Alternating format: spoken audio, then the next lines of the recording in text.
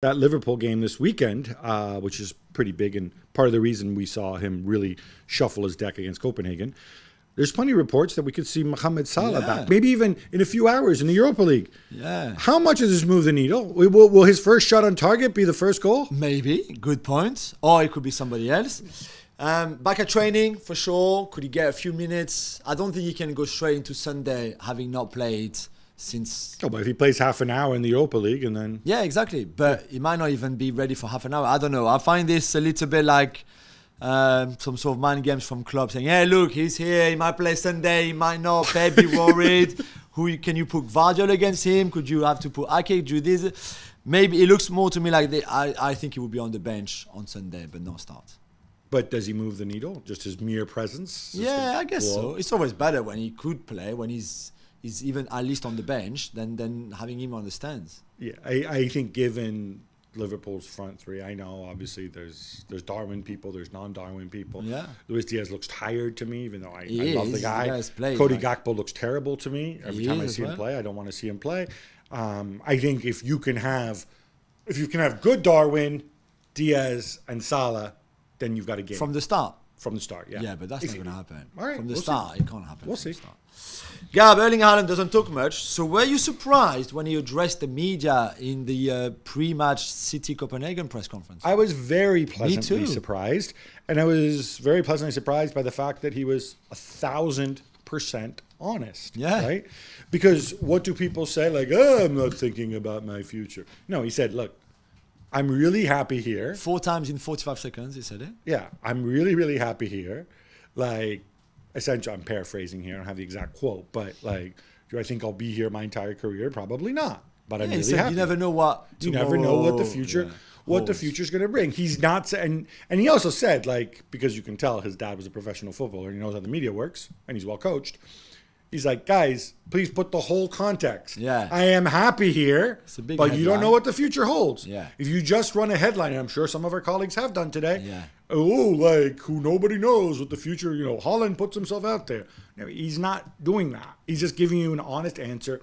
Let's treat this like grown-ups. But we also knew that he was never going to stay there for 15 years anyway, right? I think the plan very much from the Haaland clan was always you go there, while Pep is there, you win a lot, and then you go to. But I think this tells you what else. his state of mind is right now. For sure. Arsenal went away to Sheffield United and won 6-0. 6. Were they that good, or were Sheffield United that bad, Jules? They were 5-0 up after 39 minutes, Gab. I've never seen anything like that. Sheffield United making a change after 15 minutes. I think they were excellent, Arsenal, on the back of the recent Premier League performances that they've put up. They've won again with scoring at least 5 goals, which is the 3rd away game in a row that they did, which never happened before. Kai Havertz scoring, the best Kai Havertz and assisting as well. Declan Rice.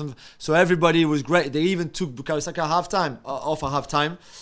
But you have to say that Sheffield United are a terrible team. And when the manager decided, hey, why not play a back 4? Because it's such a good idea to play a back 4 against this team and the form that they're in.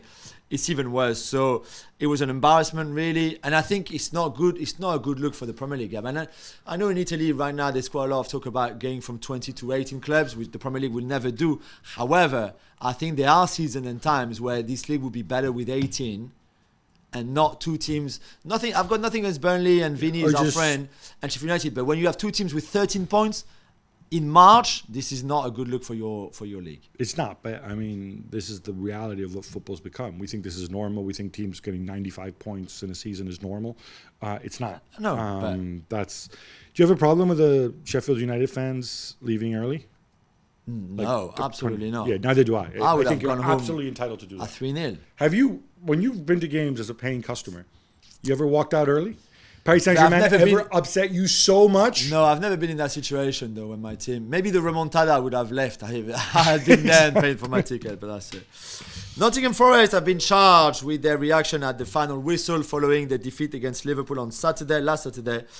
But referee Paul Tierney, Gab, will be on VAR duty next week when Arsenal take on Brentford. Given his technical error with the draw ball in that Forest-Liverpool game, are you surprised that he's actually still involved at the weekend? Yeah, I'm shocked, frankly. I like the way Howard Webb has owned up to when people make mistakes. Even this is a technical mistake. This is not a mistake of judgment. This is not acceptable. No.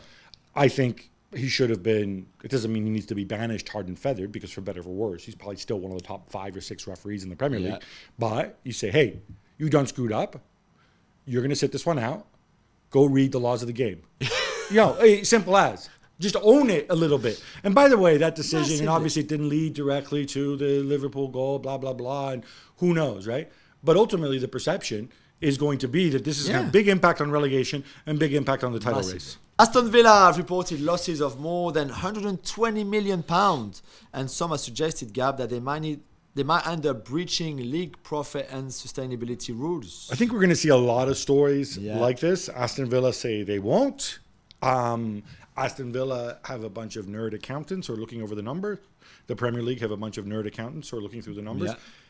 It should be very transparent and very black and white. That's what's really critical about this process. I like the fact that they have this process coming in, but in the end, it has to be transparent and they have to explain it. I think they did do actually with Everton, because there was a dispute, and then they got a mechanism to rule on the dispute. Okay, we can debate, what's the right punishment, 6 points, 10 points, but nobody's going to dispute that they breached. So it's important that this comes through. I know Wes Edens and Nassif Sawiris are not morons, and if they greenlit this level of spending, it's because they have a plan. So I'd be very surprised if they're actually done for this.